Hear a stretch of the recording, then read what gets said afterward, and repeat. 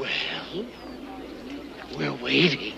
Alright, it's been a hot minute, but I'm back. Thank y'all for being patient. Let's talk about Disventure Camp Season 1, The Remake 2023. God, that's a long title. So instead of going on to Season 3 after finishing Season 2, Odd Nation decided to go back and remake Season 1 with updated storylines and designs. If you guys don't remember my beta Season 1 review, I'll leave it right here. This time we get 14 contestants instead of the 12 original, which means 2 brand new faces join the cast, which we'll get into. So unlike Disventure Camp Season 2, I'm not a voice actor this time around. What I'm mainly known for this season is being a writing assistant. I was in charge of taking the first draft finished by Jared, and I touch up scenes and lines. Also, quick shout out to our very hardworking proofreaders. I also want to shout out a cool podcast that a couple of the proofreaders started, and it is Gas. The voice acting this season is no secret a much bigger improvement over Season 2. I think it helped that Season 2 grew the audience, so when Season 1 Remake came around, there was a lot of talented people who joined the cast. It also helps that many of the voice actors this season are my real life friends or people that I've met and recommended through other voiceover projects I've done. Shout out to Derek Jackman, Stephen Gordon, Rachel Glate, and Ken Coy. You all did not disappoint. And I also want to mention that they were very helpful when I started voice acting a few years prior, so I owe these peeps a lot. But it's not just them. Everyone in the cast is pretty great. I seriously can't think of a single bad apple in the bunch. Also, the animation. Wow. You know, as a person who basically knows dick all about animation, it's still very apparent the insane changes that were made. I feel like this season could be shown on TV and people wouldn't bat an eye. From the shading improved to add suspense during fireplace eliminations, the scene transitions and establishing shots to give a clear scope of the locations, and smoother, more efficient running cycles, it's no contest. Honestly, between the voice acting and the animation improvements, it almost makes Season 2 unwatchable. I feel bad for the folks who watched the season first and want to check out Season 2, which was made before all the improvements, and yeah, look, it was mind-blowing for the time. Heck, it's still mind-blowing now. Y'all's standards are just way too high. You know, a traditional animated 22-minute episode costs around $300,000 to make. If we're talking how much a 13-episode season of Disventure Camp would cost, it would be $4 million easy. $4 million bucks, guys. But Odd Nation is very scrappy, as you can tell. They really make a little go a long way. Now that all the behind the scenes stuff is covered, let's look at the actual season. We're gonna do this the same way as last video, but with some key differences. First off, I'm not just gonna randomly pick characters to talk about. We're gonna do something better, going from worst character to best in my mind. That way it'll build up suspense and my retention for YouTube will be better. Yay. I'll also try to comment more on challenges because I didn't do that last time. There are some great challenges here that need some appreciation. Alright, let's kick things off with 21st place. Worst character is Gret's mom. Okay, we don't see her in person, but she has speaking lines, so I'm counting it. She's just so oblivious that Gret wants praise, and it's honestly very grating. Number 20, Gabby's dad. Kind of the same reason as Gret's mom, but at least he had the smarts to hang up before I got too annoyed. Number 19, Franny. Inoffensive, but also didn't offer anything for Dan's character, and brother, he needed it too. Number 18, Sean. A pretty stellar moment for Jake to share with his brother. Well, stellar in the story sense. I'm not a monster. I love the small bit of insight we get into Jake and Sean's relationship. Best phone caller for sure. Number 17, finally we're getting into the actual characters. We have Jensen. He's big, he's hunky, he's Scottish?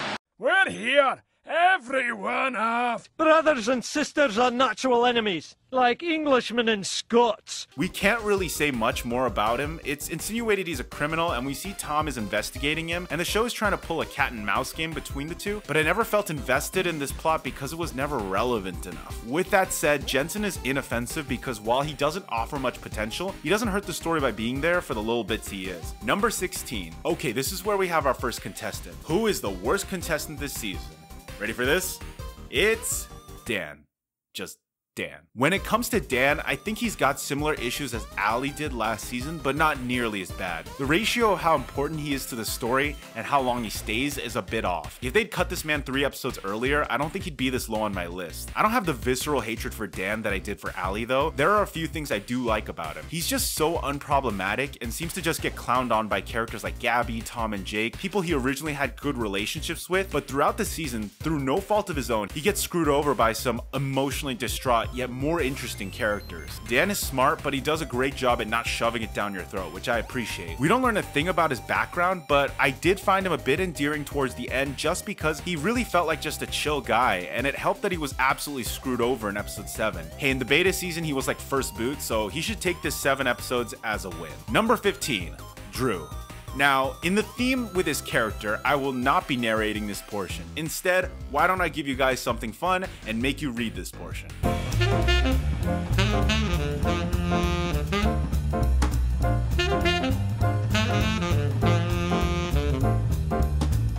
Alright, moving on. Number 14, Will. Now, Will is our first person to get booted this season, which is sad because in the beta, he got booted second, so there really was never a time where he got to shine. I will say though, in this version, he gets a bit more to his character. I thought Will trying to overcome his fears of the wilderness was a pretty fun concept, especially when paired with Ashley's natural spunk and love for the nature. It gave them a decent start to their love story, but unfortunately, start is where it also ends. As soon as this is established, Will immediately gets booted after unfortunately discovering Fiori's true intentions. Even more than Drew, I feel like Will was done even dirtier, because unlike Drew, I do think there was room for Will to grow, and if I had it my way, he should have been the one to last 7 episodes instead of Dan. As a result, he's gone too soon to rank that high, but I do like that him and Ashley get together. Just wish it was on screen. Number 13, Trevor. And here we come to our first of the duo hosts this season. Once again, instead of Crystal, we got new faces to grace our screens, and I gotta say, I really love Trevor and Derek. They kind of fix all the issues I had with Crystal. Crystal takes a ton of screen time. Trevor and Derek do not. Crystal also doesn't have a ton of fun dynamics, while Derek and Trevor have some decent chemistry. And on top of all that, I just like having two hosts that argue. It's goofy, it's my cup of tea, what can I say? Now, Trevor is lower than Derek just because I like Derek's shtick more. Maybe it's played out to some people, but I personally think Derek is the funnier of the two, even if he doesn't get nearly as much screen time. Trevor is great too though, he's got that personality of a great host, and he even has some great moments in later episodes. Number 12, Derek. We already covered Derek and why he's higher. Unlike season 2, y'all may not see me hating on any characters because I genuinely like everyone to a degree, even Dan. But yeah, Derek's cool. He's definitely lacking in the screen presence though, so if he ever hosts again, I would like Trevor and Derek to be evened out in terms of screen time. Also, for fans that ship them together, y'all are insane. Number 11, Jake. Now, unlike season 2, I'd say all the smarter characters end up getting further in the game. In season 2, you had characters like Hunter, Allie, and Aiden who are pretty clueless through the entire game, but in this season, you don't see that except for Jake. Jake is kind of the village idiot and a punching bag for a lot of the season. I'm not sure exactly how I feel about him, but I can't say I hate him because Jake is pretty interesting. He has a lot of trauma, as you can clearly tell when he dumps it on everyone as much as possible. Maybe that's harsh, but he does get quite annoying, and I think that's fair to say. All this is purposeful, however, and Jake's been called out plenty of times for how he acts, and he does grow more mature through characters like Miriam, which is a great dynamic. Jake kind of peaked too early for me in episode 5 because of that dynamic, and as a result, he got worse and worse until his exit, but I don't want to ignore that he's a pretty well-written character. Plenty of people defend him and his actions, and I'm not saying you guys are wrong. I actually really like that because this discourse is exactly what makes Jake so interesting, but he's still not going to be very high on my list because he's just kind of annoying. Number 10, Ashley. Now, I might get hate for this, but I think Ashley's a bit overrated. Whereas Jake gets plenty of hate for how he behaves, I feel like Ashley gets a lot of praise for not really doing too much. I like that she's competent in challenges and she sniffs out Fiori's BS along with Lil pretty early on. However, after Will gets booted, I kind of feel like Ashley was floating around until she had nothing left to do. In the beta, she was an early boot again, and I honestly feel like this remake didn't do her much favors in terms of plot lines. In the beta, at least we got to see Ashley and Fiori's bond a little more, like big sis little sis type deal, and it was heartbreaking when Fiori turned on Ashley, but we don't get that in the remake too much. I think they should have leaned into this idea more, especially since Will going home could have been a great stepping stone to explore Ashley and Fiori's relationship. When Ashley figures out Fiori is the reason for her potential love interest getting eliminated, you've already got a perfect setup for a rivalry, but I digress. Number 9, Nick. Here's the thing, in the beta season, Nick made it all the way to the final 4, and he definitely didn't deserve it. No relevance, and he was basically a joke character. So in the remake, I actually like that Nick gets sent home much earlier. Nick is a funny character, potentially the funniest of the entire cast, and that's good because outside of his funny aesthetic, he doesn't really offer much. I think that's fine because Nick doesn't really feel like a character you can take seriously. I remember when I was writing him, I was concerned at the lack of likability he had for any of his actions. After all, he backstabs his own alliance in the second episode by voting out Will, and behaves like an idiot, causing him, Lil, and Ashley to all lose, and I can't really defend him on that. But he's a very tongue-in-cheek, stereotypical rich British asshole, and if you think of him in that light, he's pretty great. I don't think we'll ever see him again, but for what it's worth, I think Nick is pretty overlooked and pretty overhated. Number 8, Gret. Gret in the beta season was pretty standard reality show villainous. I like that this remake took her in a more sympathetic direction. She doesn't come off nearly as evil here, but just petty when she bullies Gabby and such. I did like her scenes where she was brutally honest with Gabby, those were pretty funny. If I had to give some scrutiny, I did not like Gret's boot episode, however. If you guys don't remember, episode 9 is the zombie episode, and in this one, we finally get closure on Gret feeling neglected by her parents. And all these complicated emotions are solved by Fiore just saying, "No matter what you do, your parents will never love you."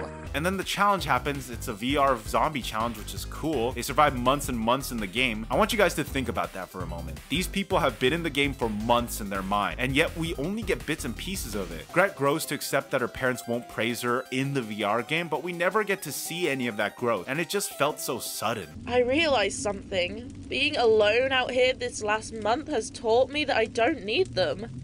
I never did. They were never there for me. That's the attitude! The little bits and pieces that we do see of them surviving the zombie game don't give any character development for Gret that leads to her saying this, so it all feels pretty forced. But Gret is still a solid character. She'd be way higher if her conclusion was a little better. Number 7, Lil. I guess this is my biggest hot take of the video, but I really like Lil. I know I gave Ashley crap for not having much to her character, and you can kinda say the same for Lil, but let me defend her. I love that she's the first confessional we see, and she's dedicated to helping her troop. It shows that she's good with kids, so her background actually plays a role in how she plays the game, which I can't really say the same for Ashley. Lil is also a leader who starts the alliance of her, Nick, Will, and Ashley. Obviously it goes to hell, but I don't blame Lil for any of that. She's a very rational thinker, and honestly I feel really bad that she didn't get more to do, because she has all the basis for a really strong character. What's really sad is out of the entire cast, she's probably the most overlooked, and I can't stand for that. Lil, you'll always be number 1 in my heart. Well, number 7, but you understand. Number 6, Tom. Tom's interesting. I remember in the beta, I didn't mention this in my video, but I really like Tom. He's definitely one of the more not realistic characters on the show. Having a spy as a contestant feels a little Tumblr fanfiction-y, especially with his mask and mysteriousness. It all felt like a recipe for disaster, but Tom's up this high for a reason. I really like that this season is very self-aware that Tom is a silly concept, but also takes it seriously when necessary. Tom takes a while to get good, but once the mask comes off, we get some solid background on him, and I gotta say, he really grew on me. I think it also helped that he wasn't the Gary Stu archetype that I assumed he'd be. While he's physically strong, sure, he's shown his weaknesses pretty clearly. His socializing is pretty much zero, as even Jake and Dan have more control of conversations than he does, and he's also shown he's not very bright. It leads to some very funny moments, and he's definitely a fan favorite for a reason.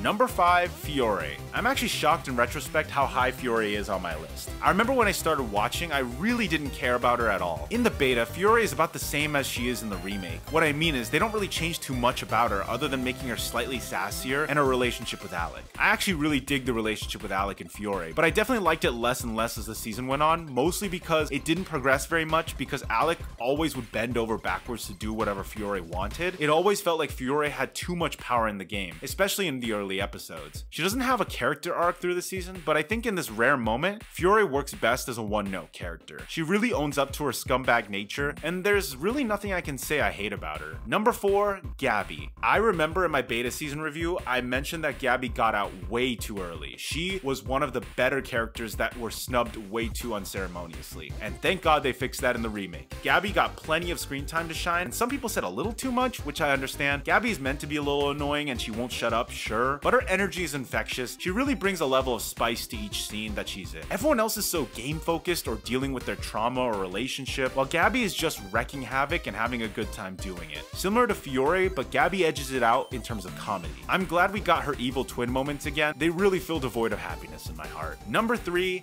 Alec. Alright, our second not beta character. First off, Alec is a thirst trap, let's get that straight. The moment this man started talking, I could tell he was the character everyone would simp for. But in all seriousness, Alec was a very positive addition to the season. He had the benefit of having a close relationship with Fiore, who I guess is the main antagonist. You could say Gret or Ellie, but Alec and Fiore are there too. Come to think of it, there are a lot of villains this season, wow. In season 2, we only had Rhea and Yule. Anyways, Alec is kind of not in the spotlight for the majority of this season, choosing a more cerebral approach to the game. I was kind of taken aback though at how how much of a scumbag he turned out to be. What was saying he wished his son was more like Fiore? Like, damn. No doubt, Alec isn't a great person. So it really was satisfying when Fiore backstabbed him in the final 4. I honestly can't think of much I would change about Alec. He just works super well and blends in with the cast nicely, which was a hard feat considering he wasn't in the beta. Anyways, that's why he's this high. Number 2, Ellie.